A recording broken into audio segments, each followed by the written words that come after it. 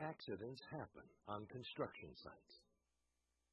When this crane came into contact with an overhead power line during routine freeway construction in Salt Lake City, Utah, 46,000 volts surged through the crane mast and its cab.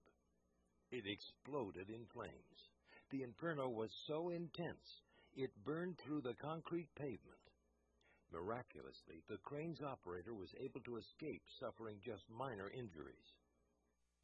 Daily, individuals who operate heavy equipment, work for utility companies, fire departments, railroads, or any number of other occupations, risk their safety working near high-voltage power lines.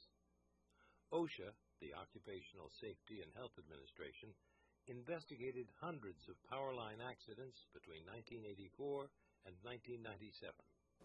Because of these potentially deadly accidents, OSHA recognizes the use of proximity warning devices. With the proper use and installation of a life-saving tool known as Sigalarm, accidents can be dramatically reduced. Sigalarm is an audible and visual high-voltage power line proximity warning device.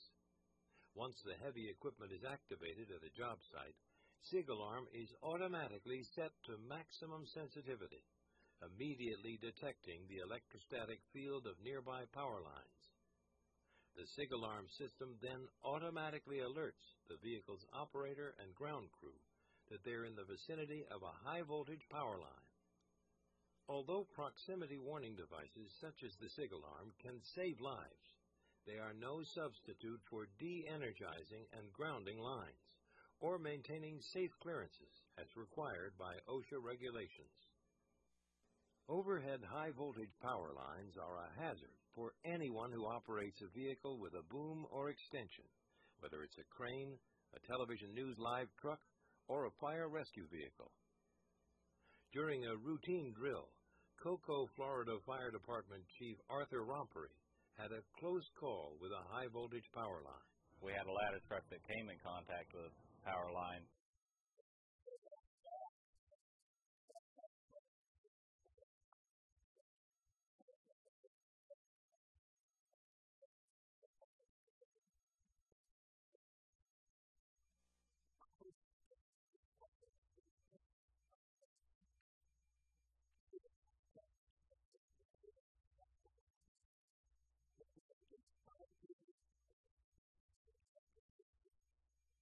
Tragically, that 5% accounts for nearly 45% of all fatalities from electrical accidents. We were lucky that somebody didn't make contact with it because it's several thousand volts and it could have killed them instantly.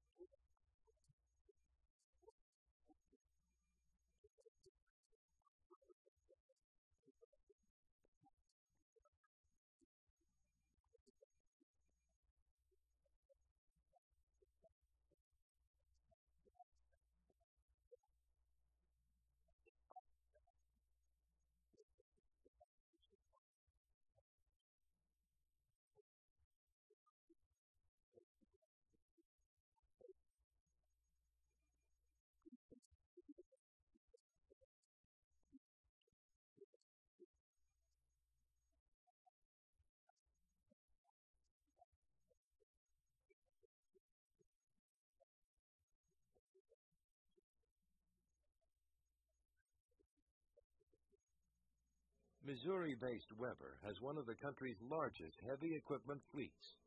Its lattice boom and hydraulic extendable boom cranes, boom trucks, and concrete pumps are all outfitted with Sigalarms.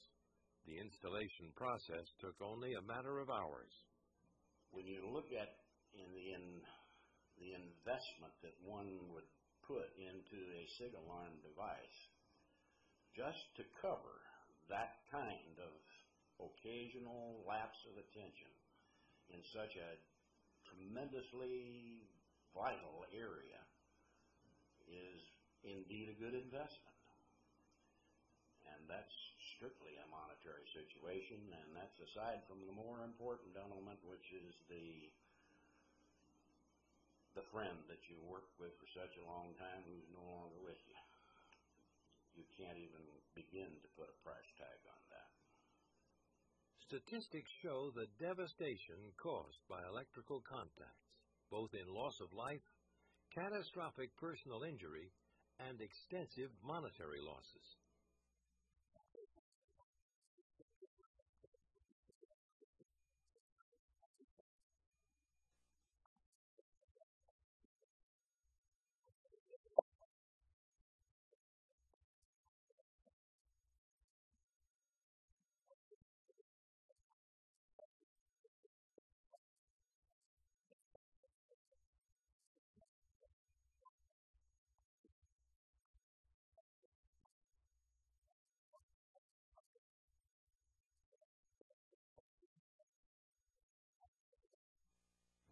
I'd recommend any fire chief that has an elevated platform, ladder truck, a stick of any sort, that they have a Sigalarm installed on it for the safety of their personnel.